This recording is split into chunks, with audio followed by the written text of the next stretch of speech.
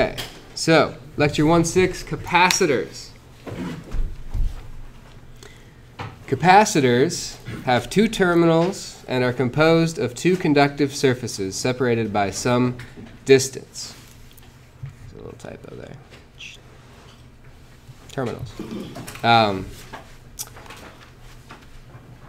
This can be literally two plates, like two copper plates that are separated. But more frequently, it's actually like two thin sheets of conductive material that are separated by some distance and then actually wrapped around each other to save space. So, yeah. But you can think of it, and we draw the symbol as being two like plates that are separated. One surface has charge Q, and the other negative Q. A capacitor stores energy in an electric field between the surfaces. So if you have charge on one side with one polarity and charge on the other side with the other polarity, there's an electric field that is created in between the two plates or between the two surfaces, and you have energy that's stored. Let a capacitor with voltage V across it and charge Q be characterized by the parameter capacitance C, where the constitutive equation is Q equals CV.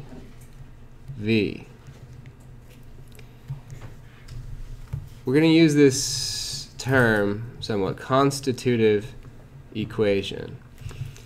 Constitutive means that's what constitutes being a capacitor in this case. So it's the equation that says if you have some black box and it behaves like this equation, then it's a capacitor.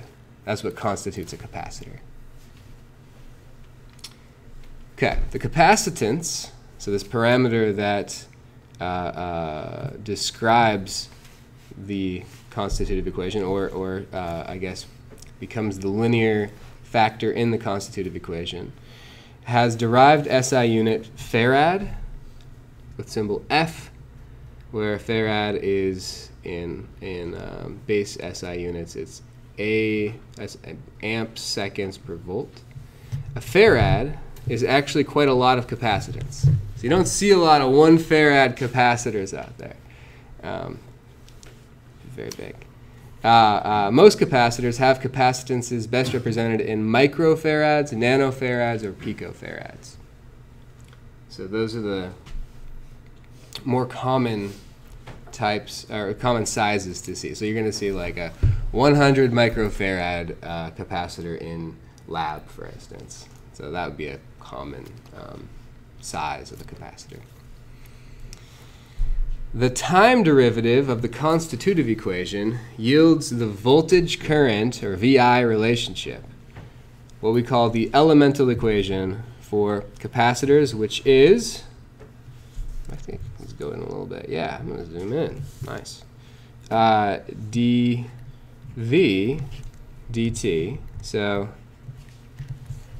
we rearranged a little bit here. So now the V, the time derivative of V, we moved it to the left-hand side. And we are going to move, well, we switched which sides, I guess. We didn't move it to the left-hand side. We switched which sides. So dV dt on this side. C is a constant, okay? So we assume for an ideal capacitor that C is constant. So its time derivative is 0, right? And it happens to be a factor with V, so it sticks around as a factor. If we want to move to the other side of the equation, it's going to be 1 over C, right? Divide both sides by C. And then dq dt. What is the time derivative of the charge accumulation? What do you guys think? Is it a quantity we know? Current. Current. Current. That's right. So it's just the current.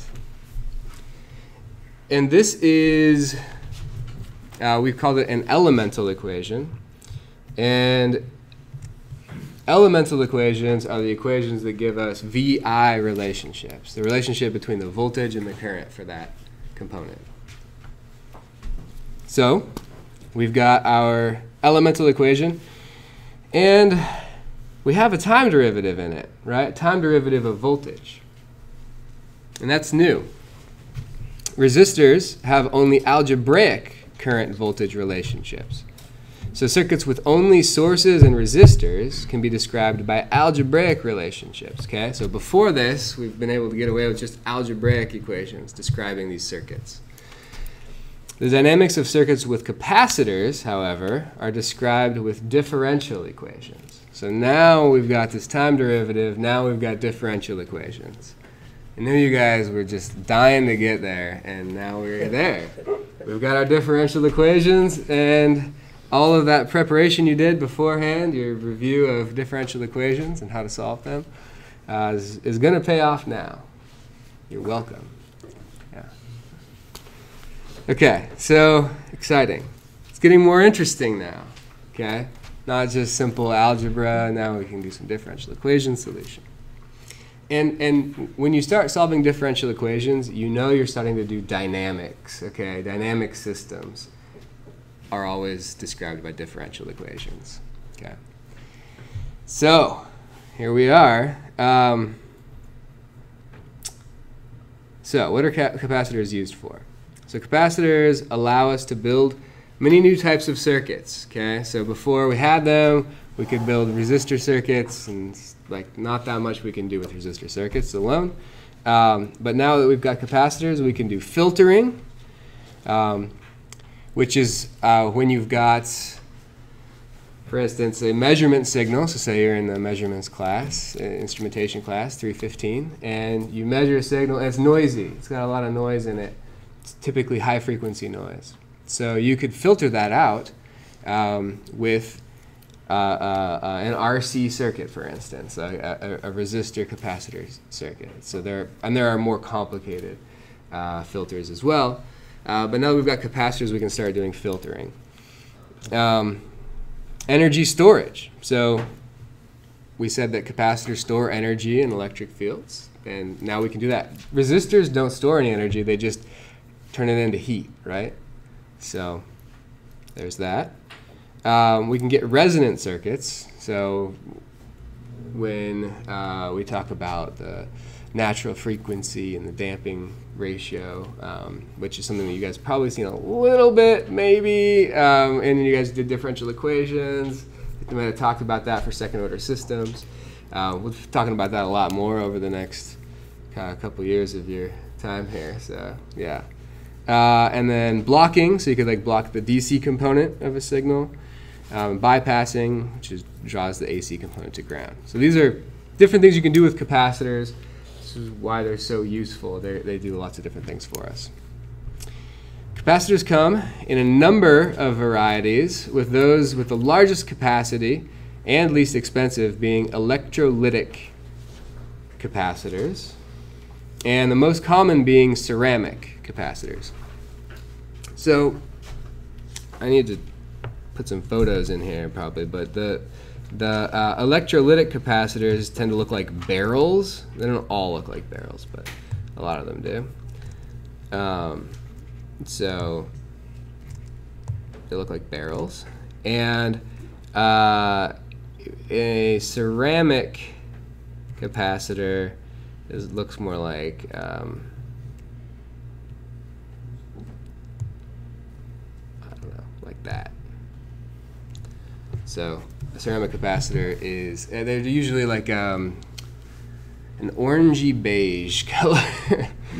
You guys have probably seen ceramic capacitors on like remote controls that you've pulled apart and seen the insides of, the little printed circuit board, the green circuit boards in there. A lot of them got, especially the ceramic capacitors. So there are two functional varieties of capacitors: bipolar and polarized. Okay, with circuit diagram symbols shown in Figure 1.4. So bipolar are the A ones, the ones that have the just two parallel lines describing them, and polarized has one line being curved. Okay. So polarized capacitors can have voltage drop across in only one direction. Okay, from anode to cathode. So anode is the plus, cathode is the minus. Otherwise, so if you have a voltage drop the other way across it, they are damaged or may explode. Usually not like too serious, but like you can get a little shrapnel in your eye, so like you got to be a little careful with capacitors. They're more like hiss puff, and then you blew it. So sometimes it's a little more scary and fun. Okay, electrolytic capacitors are polarized, and ceramic capacitors are bipolar. There are other types besides electrolytic and ceramic, but those make up the vast majority of capacitors. So typically, the barrel kind are going to be the polarized capacitor, and it's clearly marked on them, like this is the minus sign, like you make sure that it drops this way across. Whereas with the ceramic ones, there's no indication because it doesn't matter. They're just bipolar. You can put them in the circuit either way. It doesn't matter which direction you drop voltage across them. Does the curve need to be the minus or? So we should have a voltage drop this way, so current should flow that way across the capacitor. It's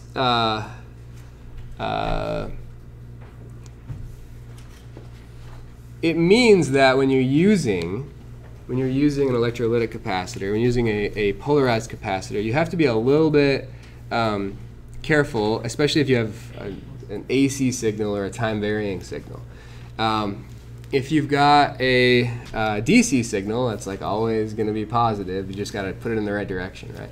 If you've got a signal that's varying, maybe it's positive now and then it's negative later, and so that's when you got to really be careful. You can put a bias in an AC signal, say it's a sinusoid, and if you bias it all positive, you're fine. So you put in a DC offset, you're fine. But it's easy to get into trouble when you have an AC signal with bipolar capacitor. Yes? The positives and negatives are backwards from up there from what we have in the next. Oh, yeah.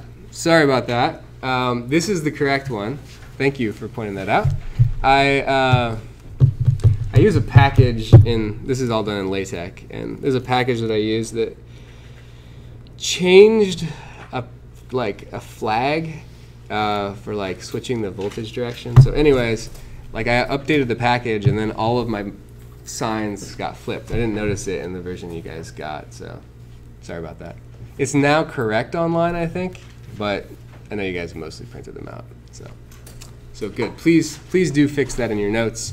Your notes have a minus sign here and a plus sign there, which is not correct. Exactly the opposite of what you want. So great.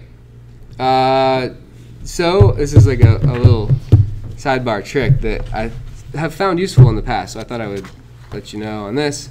So what if you need a high capacitance bipolar capacitor? Say you're, the problem with those ceramic capacitors is they have low capacitance, right? So what if you need high capacitance, but you need to be bipolar? You need to be able to do negative voltages and positive voltages. So here's a trick. Put identical high capacity polarized capacitors, cathode to cathode, okay? So back to back. And then what results is effectively a bipolar capacitor with capacitance half that of one of the polarized capacitors, okay? So it's like kind of a nice little trick. It especially comes in, I've used that trick a lot when I'm doing filtering, okay? So if you want to filter things, a lot of times you want a nice big capacitor, especially if you want to get a nice nice filtering with a small, or with just a capacitor without having to do a complicated filter. That capacitor, the capacitance of that capacitor being large is going to help you out a lot. So sometimes you can use that as a little trick to make a bigger one out of polarized capacitors. Okay, that's all for capacitors. Do you guys have any questions on capacitors? Okay. Hearing none.